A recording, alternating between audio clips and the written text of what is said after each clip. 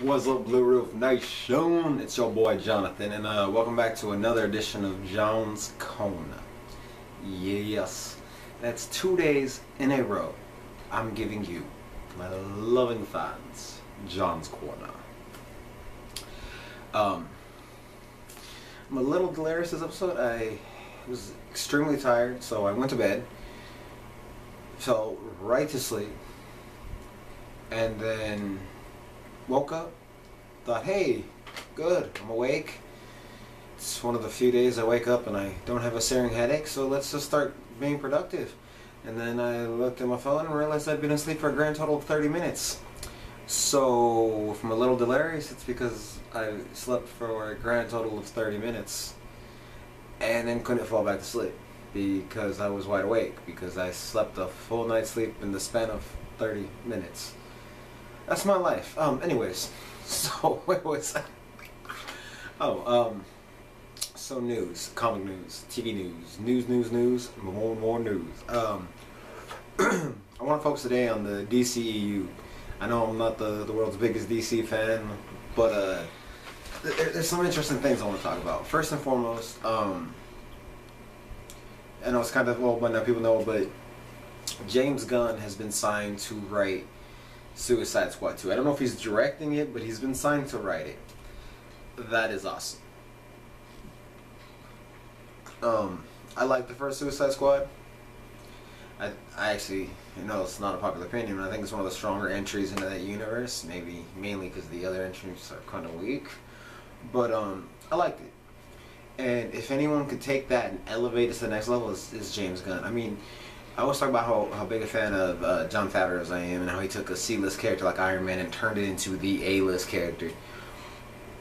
And as impressive as that is, and it is impressive, James Gunn took Z-list team like Guardians of the Galaxy, who even Marvel comic fans are kind of like, they're alright, and turned them into this generation Star Wars. And I'm sorry, the current trilogy of Star Wars movies are not this generation Star Wars. It's Guardians of the Galaxy. That's this generation Star Wars. You sit there in the theater, especially the first Guardians, you sit there and you live it and you feel it, and that's a magic, a sense of wonder that you don't get from a lot of movies, and he gave us that. And that's why it's just like, really, Disney's gonna fire him over tweets that he made before he worked for them, that were public, that he wasn't hiding, everyone knew about. He worked at Trauma. I mean, I love Trauma, I'm not saying Trauma like it's a bad thing, just like that's what Trauma is. You knew that's his origin. I mean, he made stupid jokes, yet Disney hired a actual pedophile to direct a movie, and that's okay. But him making stupid jokes, oh, you're fired. It's just like, Disney is insane. So I'm excited for Suicide Squad 2, and I'm worried about Guardians 3, although Guardians 3 is still using his script. So that's cool. I worry about whoever they get to direct it. It might not have the same heart that the first two had, which is what those movies is about. But we'll see what happens. I mean, Marvel, they've been doing their thing. They haven't really had a lot of missteps. So hopefully they find someone who can fill his shoes and do a good job. But this is a major victory for DC. So I don't know. I'm excited for Suicide Squad 2, and I'm just excited that James Gunn's career is not ruined over stupid tweets from a decade ago. I'm glad that he's bouncing back. The other major DC news is, but while DC has that one major victory, they then immediately followed up with a defeat. Apparently, Warner Brothers says they're done with the Henry Cavill Superman. I've had a lot of issues with the Man of Steel movie, and with Batman v Superman, and to a lesser extent even Justice League. He's far from my favorite Superman. Christopher Reeve and then Dean Cain would be my two favorites, and he's down further. Henry Cavill's down further, but a big part of it I feel is that it's not his fault. It's Superman is a symbol of hope. Even in those movies, he says that the S on his chest stands for hope. Yet his movies are so dark and gloomy, there's no hope in them. How do you have Superman without hope? How do you have Superman without optimism? That's what the character is. That's like having Incredible Hulk without anger. It just doesn't work. Or Bruce Wayne without despair. Like, there's certain things that these characters need, you know? And his is hope and it's optimism. And Zack Snyder took that from him.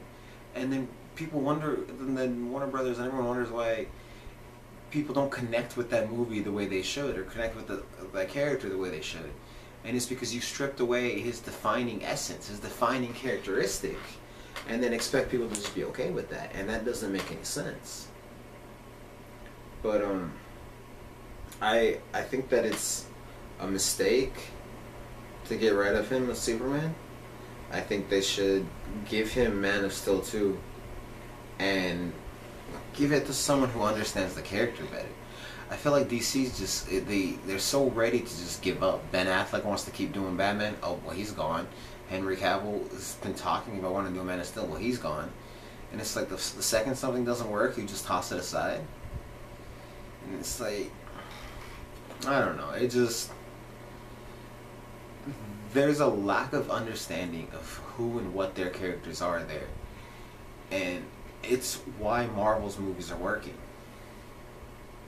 And I think the blame for a lot of Warner Brothers' problems in the comic book field is the editorials, the people in charge, man, the executives. They're messing shit up.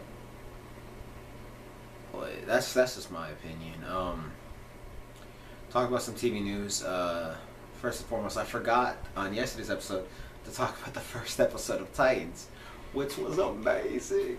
And the fuck Batman line, oh, it makes a lot more sense in the context of how the show went, but it's really good. Robin is an interesting character. I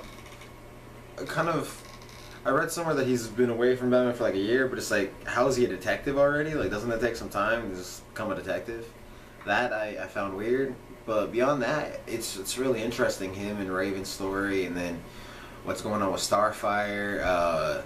You don't really see a lot of Beast Boy in the first episode, but mainly because it was so focused on Robin and Raven. Like, they were the A story, and the B story was Starfire, and then Beast Boy was an afterthought. So, you know, we'll see what happens with episode 2. But it was really good. It was a solid episode. I loved it. After that, I caved and I watched the first episode of Charmed. I know I said I was going to wait till I finished the old one again before watching it, but I was like, I just want to see what it's about. I don't like to be negative about things, especially in reviews. But if I'm being honest, I feel like the show is trying too hard to be relevant. Because it goes without saying, there might be some minor spoilers, but the episode... How do I say this?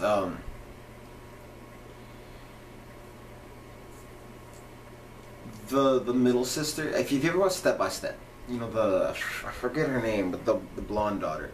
She was kind of the token feminist on that show. And it feels like the middle sister in the show is that. Like, it's not. It's a talking point. She's just a talking point. Like, she just over and over again. It's trying too hard to be relevant.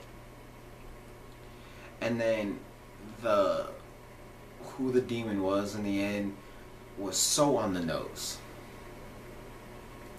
that it kind of lacked subtlety, you know? Those are just minor complaints I had. And then also the oldest sister's chemistry with the younger two sisters I felt was really off. And I get, you know, she's their stepsister, she's half sister, she doesn't know them at all, but Paige had a chemistry with Phoebe and Piper, and there's not that kind of chemistry, you know. But